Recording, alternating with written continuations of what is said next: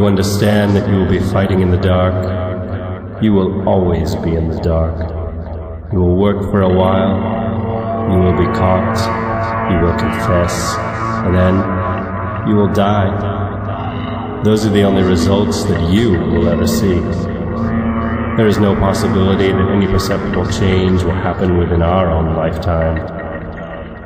We are the dead. Our only true life is in the future. We shall take part in it as handfuls of dust and splinters of bone.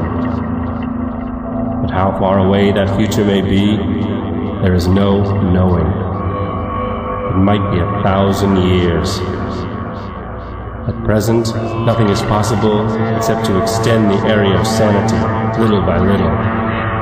We cannot act collectively. We can only spread our knowledge outwards, from individual to individual, generation after generation. In the face of the thought police, there is no other way.